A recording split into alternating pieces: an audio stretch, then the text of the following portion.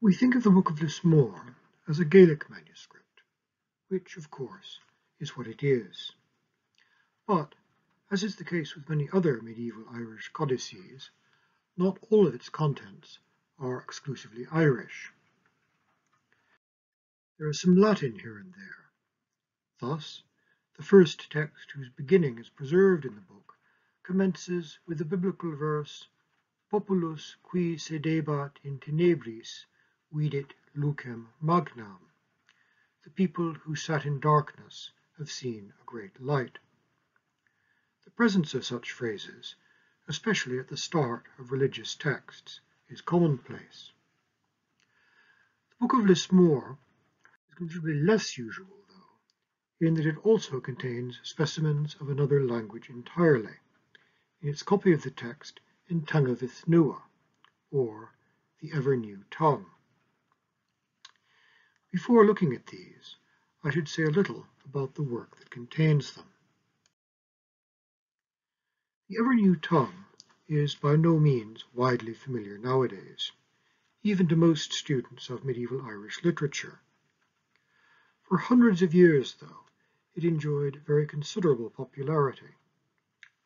Although the oldest recension survives only in a single copy, that in the Book of Lismore, other versions are attested in over 50 manuscripts, dating from the late 14th century to the early 20th.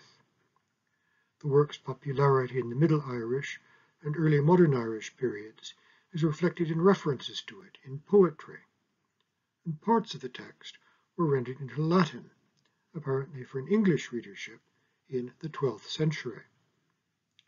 What was the subject matter of this obscure bestseller?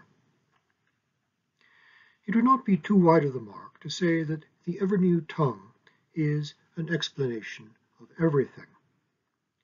Consisting supposedly of the words of the soul of the Apostle Philip, sent by God to a great assembly of Hebrew wise men and other notables, its 2 points of focus are the creation and the destruction of the universe.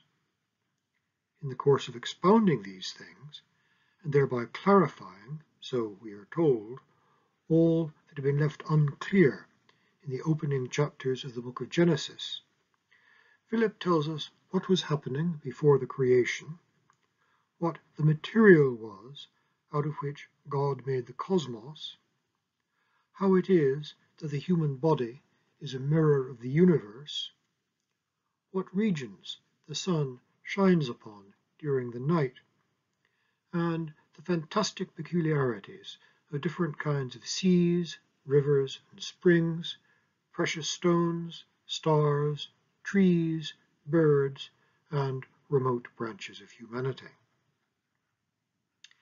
You will be gathering that the ever-new tongue is a fairly flamboyant text, and this can certainly be seen on the level of style. Here is the account of Philip's first appearance, as it's given in the Book of Lismore. Suddenly then, when it was the end of the eve of Easter, something was heard, a noise in the clouds, like the sound of thunder, or it was like the roaring of fire or of the sea. At the same time, it was a thunderous wind. Suddenly, something was seen, a sun-like blaze, like a radiant sun in the midst of the noise. That bright, sun-like blaze was turning upon itself, too fast for the eye to follow, for it was 7 times brighter than the sun. Suddenly thereafter, something was heard, for the eyes of the host were gazing upon the noise, for they thought that it was a sign of the judgment. Something was heard, a bright voice which spoke in angelic language. Eli abia felebe the nitea temnibise salis sal. That is, listen to this tale, sons of men.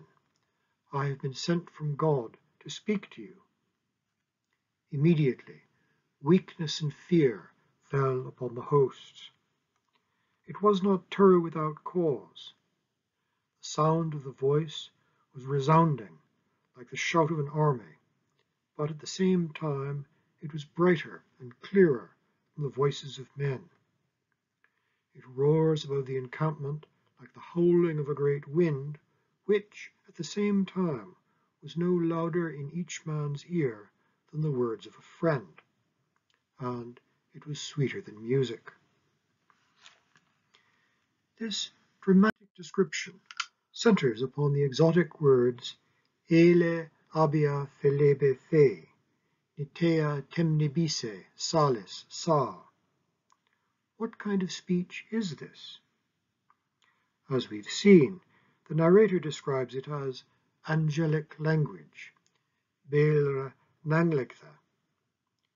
When the wise men of the Hebrews say, "Let us learn from you in what language it is that you speak to us," Philip responds, "The language in which I speak to you is that in which the angels speak, and every rank of heaven, and sea creatures, and beasts, and cattle, and birds, and serpents, and demons understand it, and that is the language which all will speak at the judgment." It is natural to associate exotic language with secret knowledge and with supernatural powers. We can even see a bit of this attitude in the Greek of the Gospels, where Christ is portrayed as accompanying various of his miracles with phrases in Aramaic. St. Paul goes further when, in the famous speech on love in the first epistle to the Corinthians, he speaks of the tongues of men and of angels. He is referring to language that is not only strange, but supernatural. Such heavenly speech figures in later apocryphal texts, works, that is, that are not part of the Bible, but which purport to reveal further dimensions of the wisdom, mysteries, and sacred history of Judaism and Christianity. Thus, there are references to the language of the cherubim, the heavenly language, the language of those on high, and the language of the people of heaven. Occasionally, as in the ever-new tongue, we are given samples of this speech. The apocryphal Book of the Resurrection of Jesus Christ by the Apostle Bartholomew, for example, relates that the Saviour came into their presence, mounted on the chariot of the Father of the universe. He cried, in the language of his divinity, Mari char Mariath, which is translated as Mary, Mother of the Son of God.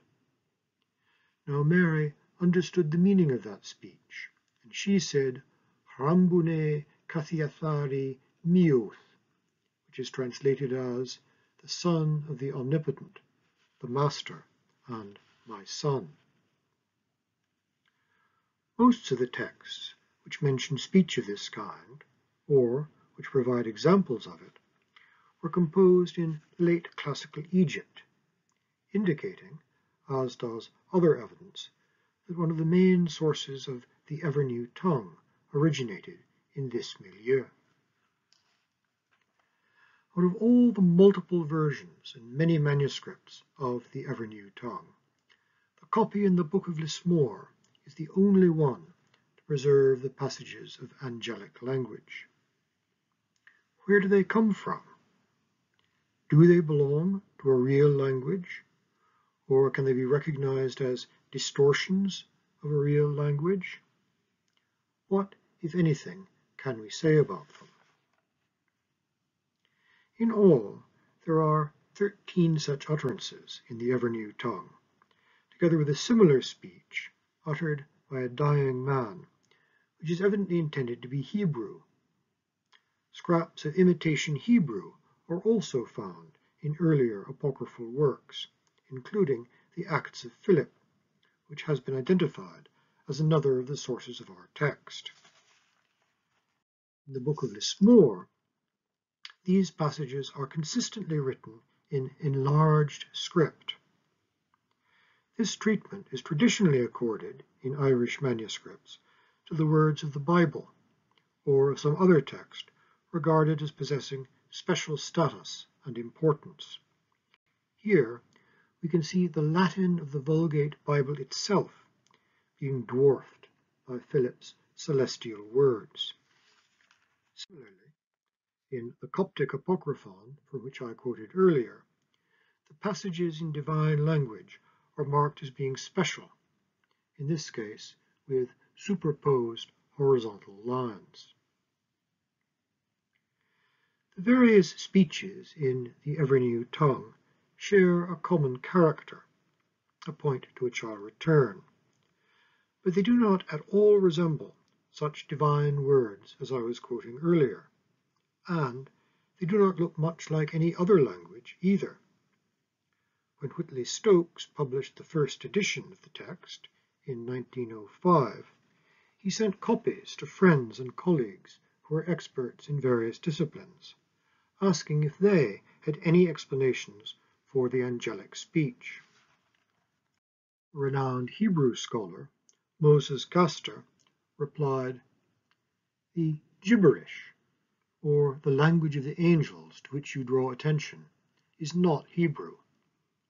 I for a while thought it might be Arabic, but on looking again very carefully through the various passages, I had to give up that idea. Still, it is a problem which ought not lightly to be set aside, and it is this which strengthens me in my belief that we are dealing here with a remnant of that old heretical literature which is full of names and sentences in a mysterious or so-called sacred language. I think that the problem calls for a different approach. A couple of the words, Eli, and even more obviously, Maria, have clear scriptural counterparts, but the rest cannot be paralleled either in any actual language of which I have any awareness, or in any esoteric pseudo-language. But, if considered on their own terms, they exhibit some noteworthy characteristics. Some words recur in different passages: Alea, Fuan, Nistien, Tibon, Wide. In some cases, the spelling is different, but the sound was probably intended to be the same, an intriguing indication that these speeches were intended for the ear rather than the eye. Albe, Ale, Alme, Bea, Ethi, Thalia, Favne, Fuan, Itho, Limbe. There are recurrent endings: Be, Isse, Ne, Te, Ten, Os. All of these features display a certain degree of internal coherence in the corpus, such as one could find in a real language. But there is another trait that seems to me to speak strongly against any such reality. A number of words seem like versions of one another, despite significant differences of structure. Such are Thirbia and Fribe, Flanis, Flaune and Flulis, Intoria and Ituria, Nablea and Nimbile, Tamne and Tebne. Some of these variations could be explained as being due to scribal inadvertence, but I do not think that all of them can be plausibly accounted for in this way. Such an explanation would certainly not fit the largest such grouping: Abelia, Able, Alba, Albe, Alibme, Alimbea, Alma, Alme, Ambile, Ebeloia, Ebile, Elbie, Elobi, Erolmea, Inbila. I suggest that these repeated patterns, occurring in ways that do not seem to reflect the structure of a language, can be understood as evidence of invention. Certain sounds came naturally to the author's inner ear, and so we find them again and again in varying configurations. In brief, the author made them up.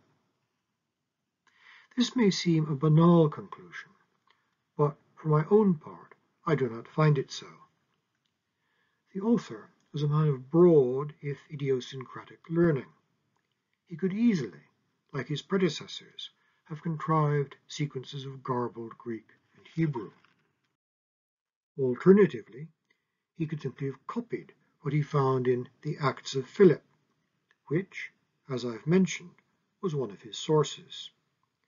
But he did neither of these things.